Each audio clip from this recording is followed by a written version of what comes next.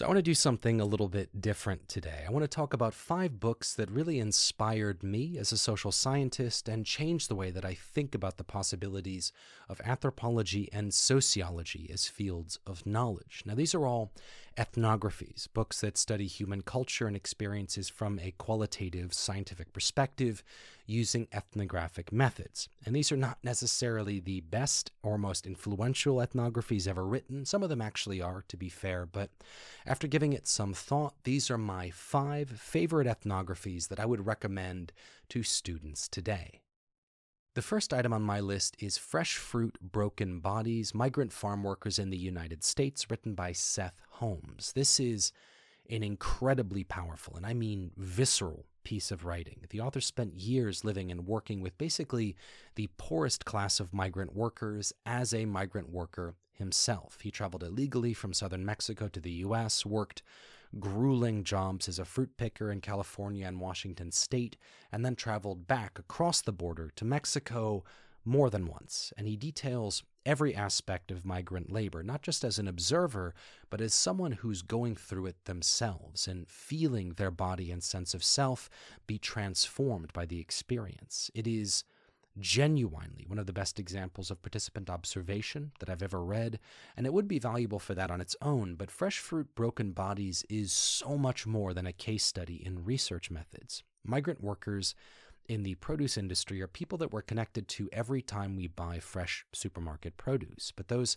connections are obscured intentionally by corporate interests in the food industry and caught in a web of marketing and distribution that's impossible for your average consumer to conceptualize when they're just grabbing items off of a shelf. And what Holmes does is humanize these people and study the conditions of their labor, not in terms of personal choice, but in terms of the social and economic systems that compel them to make the choices that they do, to seek out this brutal and often dehumanizing form of manual labor.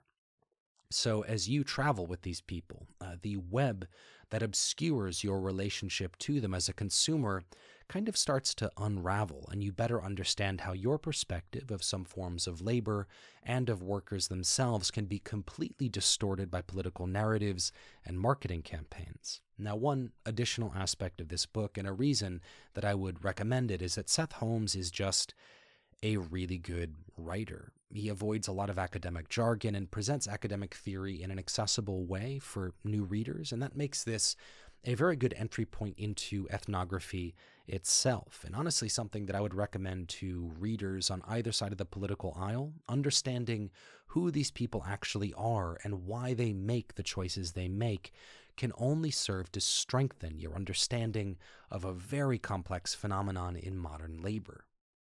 The next book on the list is Veiled Sentiments, Honor and Poetry in Bedouin Society, written by Lila Abu-Lughod. This is a kind of early postmodern ethnographic study of a Bedouin community located in western Egypt in the late 1970s. And I'll get back to what I mean by early postmodernism in just a second, but on a surface level, the book focuses on some pretty standard themes that you'll see across a lot of ethnographic writing, but when you dig a little bit deeper, what's unique about this, and what I love about Veiled Sentiments, is the author's exploration of oral poetry. In addition to a pretty standard ethnographic commentary, Abu-Lughod also studies these fascinating lyrical poems that are sung almost exclusively by Bedouin women. And the poetry has some pretty radical themes. It focuses on things like women's sorrow and loss, their anger at their dependency on their husbands, or longing for romantic love while trapped in loveless traditional marriages, all things that they could never express publicly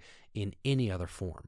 Now, Abu-Lughod is also a feminist author, and using a feminist lens, it would be very easy to interpret these poems as being a radical or subversive form of resistance to this male-dominated society, and she's actually quite open about feeling that impulse as a researcher and the ways in which her political perspective might impact her impressions of the Bedouin.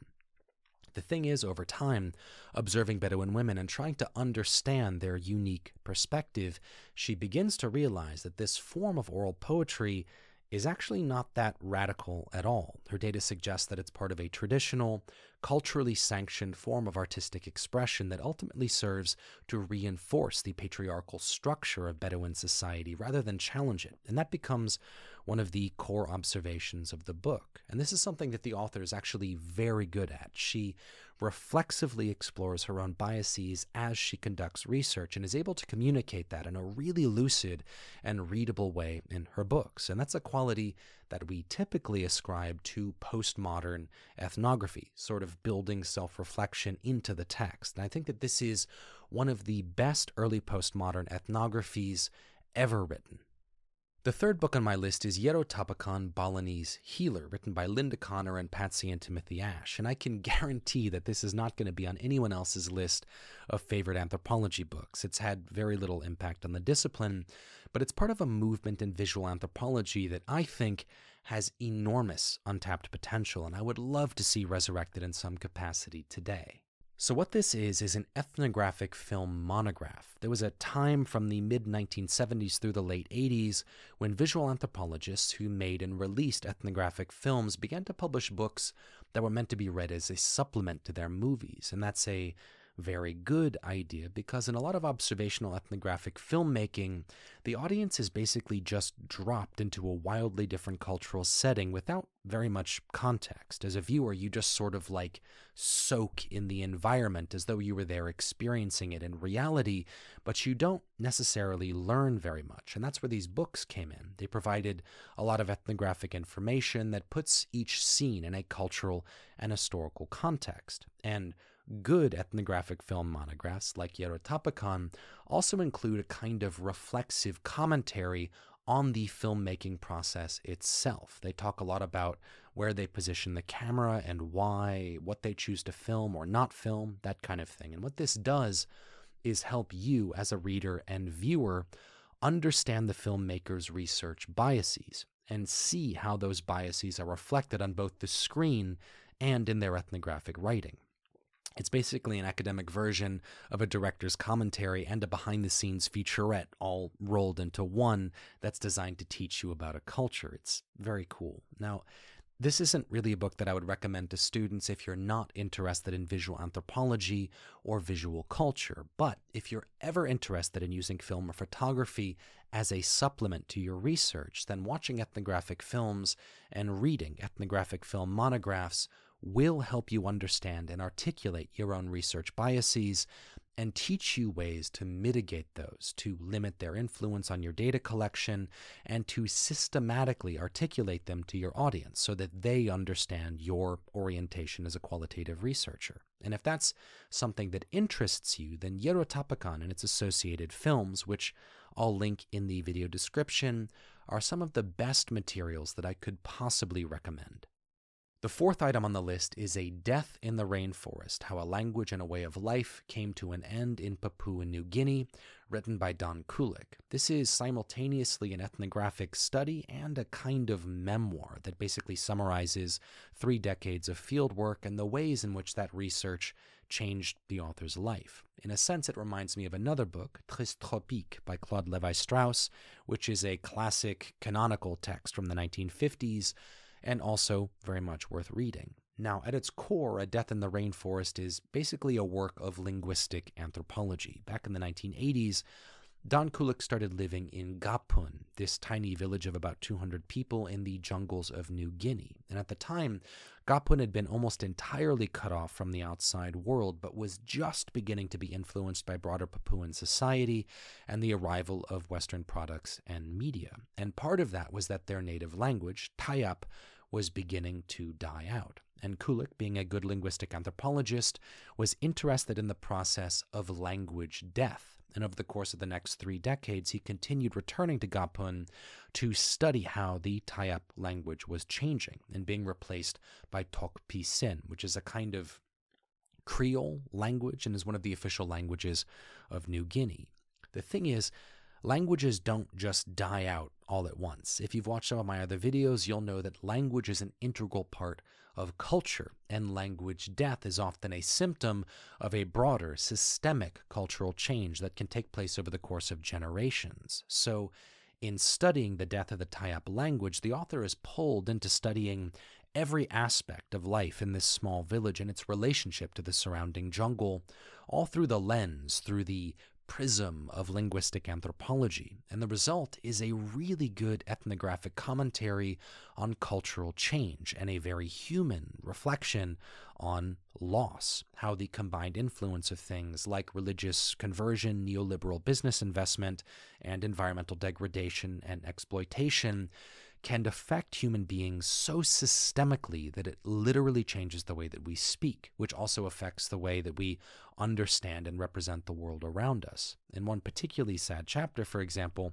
Don Kulik asks villagers what the Tayap word for rainbow is, and no one in the village can remember anymore. And that sentiment of loss in the face of inexorable cultural change is kind of the thread that holds the whole ethnography together. It's a very well-written and highly accessible book as well, and something that I would recommend to any student in social science. This will also give you a pretty good impression of what it's like to do ethnographic research in one of the most extreme and physically demanding environments that I can possibly imagine. So, highly recommended.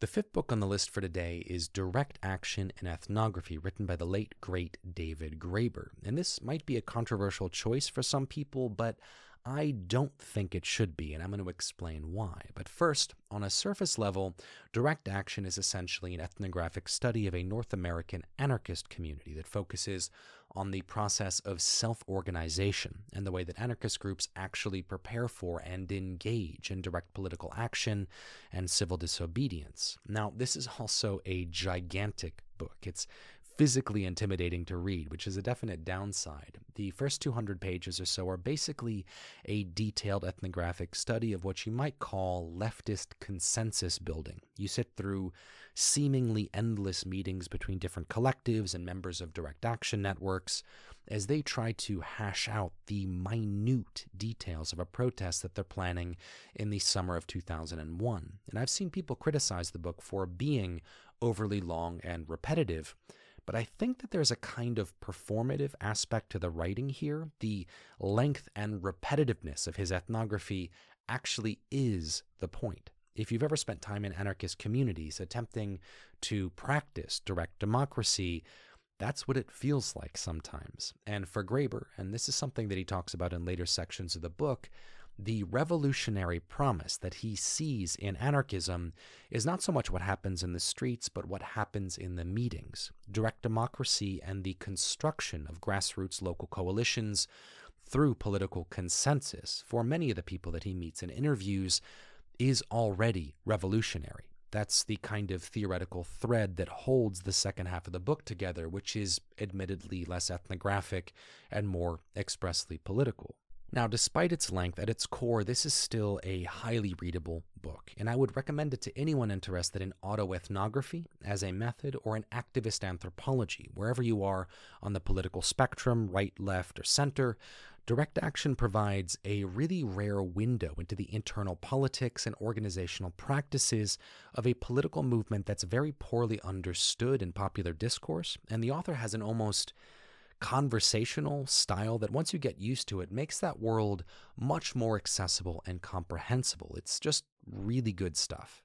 So there you have it. I talked for a little bit longer than I intended, but 5 ethnographies that I really admire, that in one way or another have shaped how I think about the possibilities of social science as an anthropologist myself. Now, some of these I read a bit too late in my career, others I read too early and failed to appreciate until much later.